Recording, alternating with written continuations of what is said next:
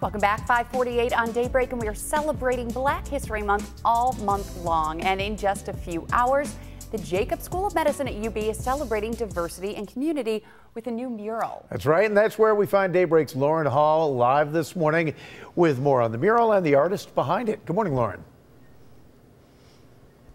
Good morning. Yes, we are getting a sneak peek of that mural before it's officially unveiled to the students, staff, and the community here at the Jacob School of Medicine today. It is called Celebrating Diversity, and it features students, alumni, and people connected with the school, real people that showed up for a casting call. It's by artist Julia Bottoms, and this was made possible by Dr. Raul Vasquez and his wife, Tony. Thank you so much for both joining us this morning. How do you think it turned out?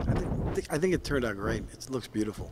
Why did you want to create a mural like this at the school? Yeah, so I came to medical school in 1985 at the old building, and I never felt connected.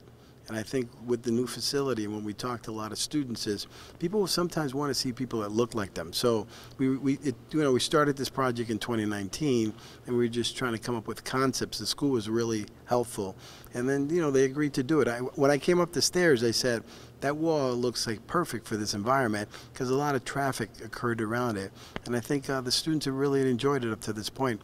I think the artist did a phenomenal job. And Tony, not only did your husband go here, but your two daughters as well. Yes, my one daughter graduated. She's a ER resident now. She graduated this past April, and I have a third-year medical student here currently.